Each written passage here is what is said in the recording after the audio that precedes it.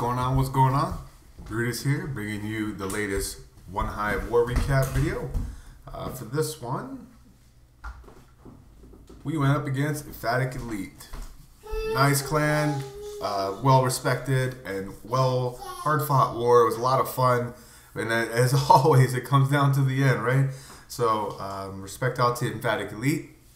If you want to see how it went down, let's take a look at the last few war events, or actually let's look at the war stats rather.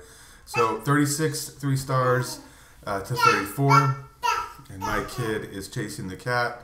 It's business as usual in my house. Going to the total destruction, we have 95.5% to 95.1%. Run, cat, run.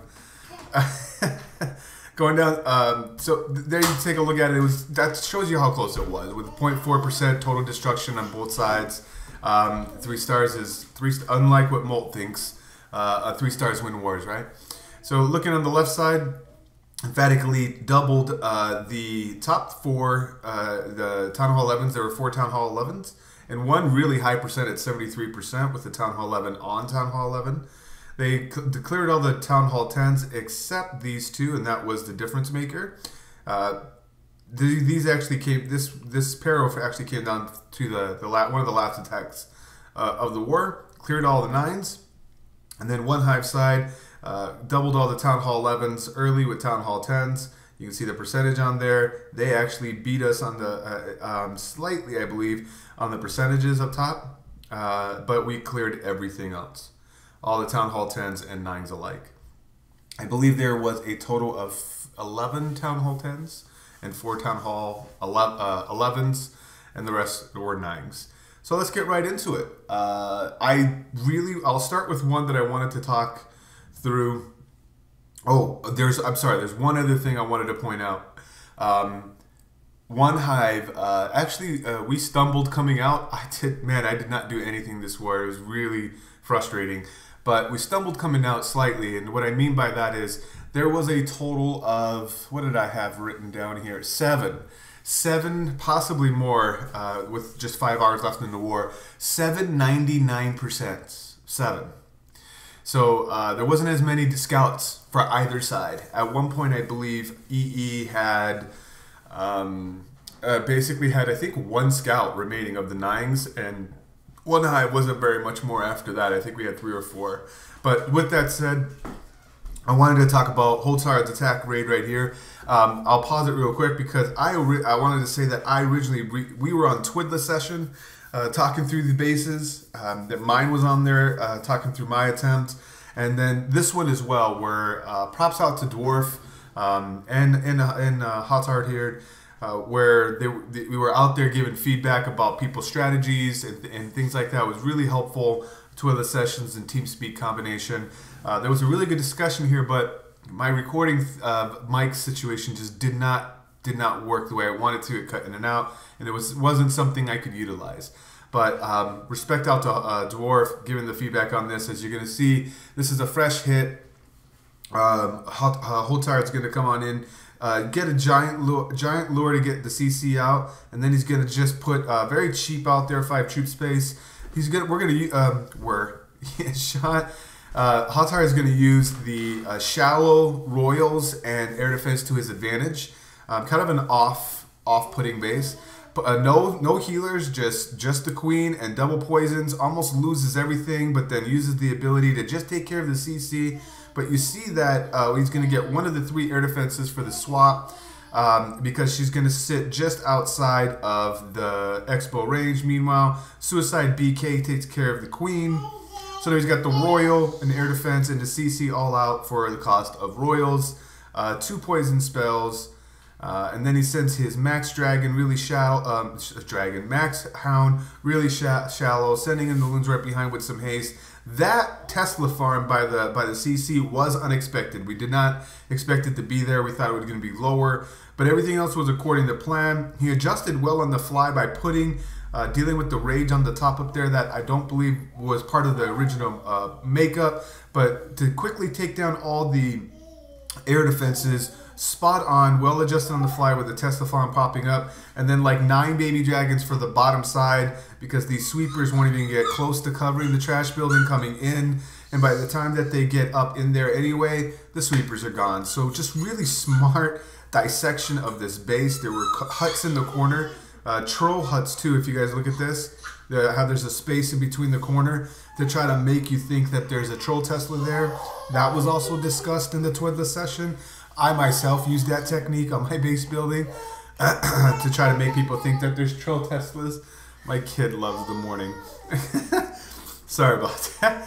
So, baby dragons and underrage, one of the most underrated troops now in the game currently right now, I believe. Just a really smart plan. You go to ×2 because the baby dragons will, there's 3 of them and one of them's fully healthy. So there's no doubt that he'll get this as he cleans up on the top. He's got Annie the archer up top there just working on that gold storage. But really smart plan to dissect the base piece by piece. I really wish that the audio content didn't chop up on us and I would have put it out a different view of a Twiddler session. So maybe on the next one we can get that going. Nice job for the fresh hit Hotard. Let's move up to number 25. The man that was on Twiddler session helping out everyone, Dwahrve. He has got, I'll pause it, look at that, that's right. So first looking at this base, look at the way that the hogs would path, going down here like this, down here like that, down here like this. So there's no DGB locations, and he takes full advantage of that. He does a hog swarm. 34 hogs, I believe he has 5 more in the CC. Easy lure, just with that. Poison down royals with no tank in front of them. Just the poison to slow down the attack rate and the damage per second that all those troops do. Then puts down the BK royal ability, Iron Fist ability. Down goes the BK, and they start moving on towards the enemy queen. She has enough gusto to get there with just 1 healer investment, which I thought was smart to ensure because it was that important to get the queen out. And just look at them go. More hogs than heyday. Smart with just trying to get some hogs on the way in with the clever trap placement. But you'll see how many hogs up he has at the end. There's really just, the hogs even have to circle back. The hogs have to circle back. I mean, you talk about it, I say it all the time, like about using the perfect attack strategy, the right base, right attack strategy for the right base, and this was one of those. There's no DGB locations, and the queen and CC were really easy and shallow to get for minimum cost. I mean, we're talking a giant and a healer. That's about it. The rest of it is royals. It's hard not to do this attack strategy, even though it came from Town Hall 8. It still has its places, you know. It's all about cracking that base. So really nice job, Dwahrve, recognizing the weaknesses of a base and then focusing on the right strategy to get that 3 on a fresh hit. Nice job, man. As we go to ×4, nothing but cleanup. I just love hog swarms on Town Hall 9 because you don't see them every day. Got a huts in the corner, but there was so much time, so much hogs up left at the end. It didn't even matter. We'll get out of here and we'll go continue to, that was, oh, 1 more. Yep, and then we'll get some Town Hall 10 action. Lord of the Skies. We got Bokal. Is this one fresh? Yeah, it's fresh. Zapquake, Gobo Drags. Yeah. I don't know. I can't make this stuff up. So that's the. But seeing how the air defense is here on the left side with the sweeper covering it like that, it's attempted to heavily be protected with the bows as well. But a cheap funnel going on with just the minions that are uncovered by the trash. You can see how they come out like that. And he's going to send his kill squad from the left to get all of that. And he's going to zap Quake the furthest away air defense. So basically, when he's done with his kill squad push, for 2 golems, bowlers in the CC, and a few minions for the funnel only, really, and then wall breakers to let him in, he'll get this entire section on the left side. And then the sweeper placements, he'll also get the sweeper. You can see that the sweeper is a non-factor for the dragons coming in. And then again, gonna zap Quake the furthest away air defense. Just really smart recognition of the weakness of the base, of the clump together 3 air defenses like that on the left. I mean, you had to do air something. You know, that is something else that I'd like to talk through real quick, because it was mentioned a few times in the chat, and I kind of felt a little bit of it as well, and I didn't think about it until it was said, is that I'm a huge fan of Hagen, you know, a Tesla farm on the far left, but he's still got a Royal Cloak ability and some complementary loons to support them all over there. There's just too much DPS in the air that's going to circle the base, especially with the dead zone right here like that. It's almost like inviting them to keep working around. But the thing that we were talking about was Hagen may not be the one to go to anymore. God, it just feels so foreign coming out of my mouth like that. That's what she said. But it's the buff to cannons is why. You know, it's on the higher end of the spectrum. The buff to cannons, I feel the difference. You know, you can't be so loose, I guess, with your hog deployment, because you may not have that many at the end to clean up. I know on mine I ran out of time on one of them, which was really frustrating. But anyway, so yeah, you know, with the buff to cannons and just the way things are now, it's like Golaloon might be the new thing that everyone's leaning on. Especially with the way people are trying to make anti-HGHB bases, they're forgetting about Golaloon. So keep going up. Nice job, Boko. Really enjoyed that Zap Quake, fresh hit, Gobo Dragloon, right? Gobo Dragoo. Let's go up to number 14. Fresh hit, Town Hall 10 v Town Hall 10, ASAP Aussie. Think, yep. Gonna do a Queen Walk Boner attack.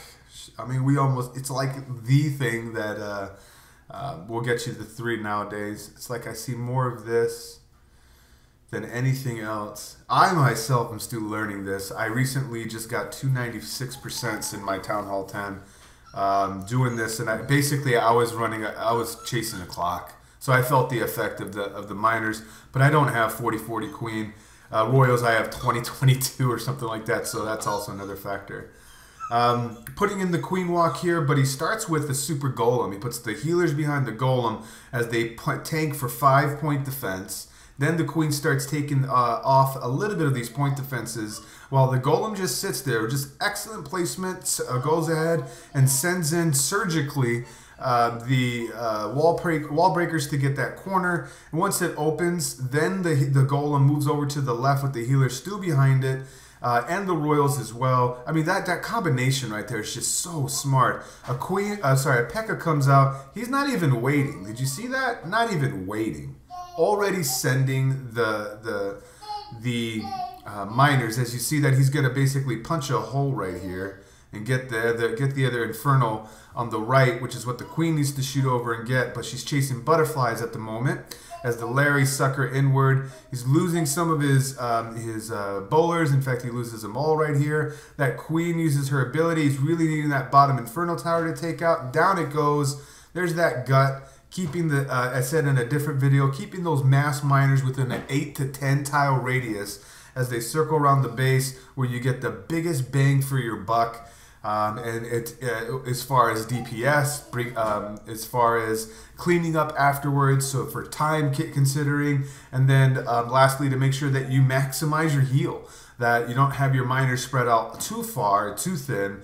But at this point, he's got all of his miners still up, fully healthy, coming into this back end section, which has a wizard tower and then 2 point that could pose a threat. But then coming in after they come in slightly wounded, about 250 DPS on them left, because the bombs don't do 1.5 times damage, which I think they could have done to try to help nerf them. But coming into the last part here, at this point it's over. It was a really nice attack about how he maximized that one golem to tank 5-point defenses for that entry as they circle back to the left. Troll Tesla. Still, and again, Troll Tesla still got a fresh 3. That just tells you how great of an attack that was. Really nice attack, ASAP. Let's go for the last one here. Fabian on number 16. Town Hall 10 v Town Hall 10. And then we'll call it a video. Almost looks too damn familiar, right? A queen walk boner attack.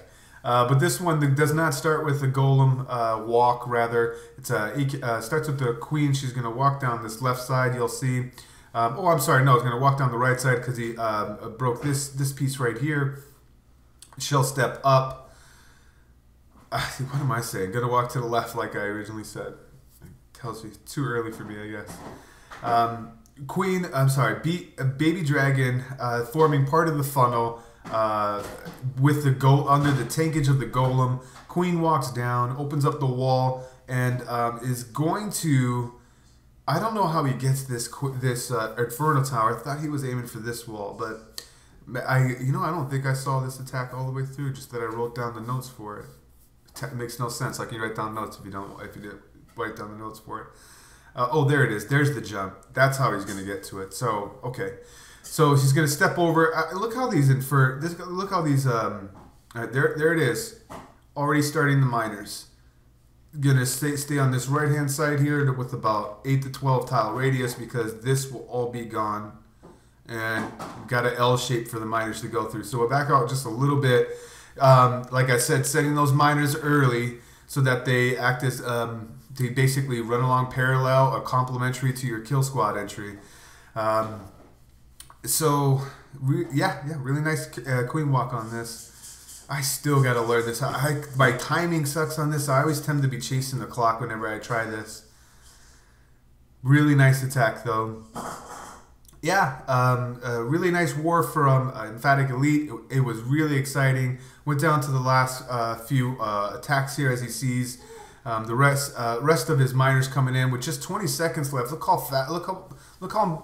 fast they'll get through that entire section of what's remaining within 20 seconds left on the clock. It's insane. So we go to ×2. That was a really nice attack.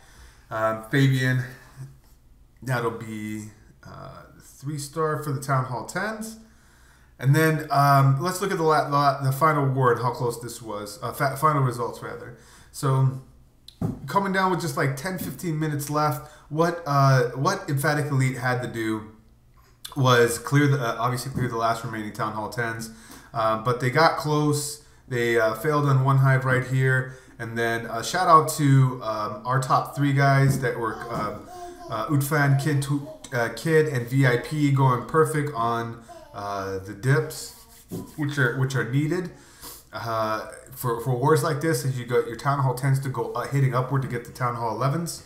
But you can see down here how close it was still needed. We needed this Town Hall 10 to be cleared with Erotic that got that, and Kid to get that 12 to give us that to keep the pressure onto Emphatic Elite so that when they went to attempt on Fabian first and failed, and then also with Pero and failed, they needed to clear those 2. So really nice coordination, keeping in line that we were ahead with percentage, and we could do what we needed to get that win. Thank you, Emphatic Elite, for the arranged war. It was really fun.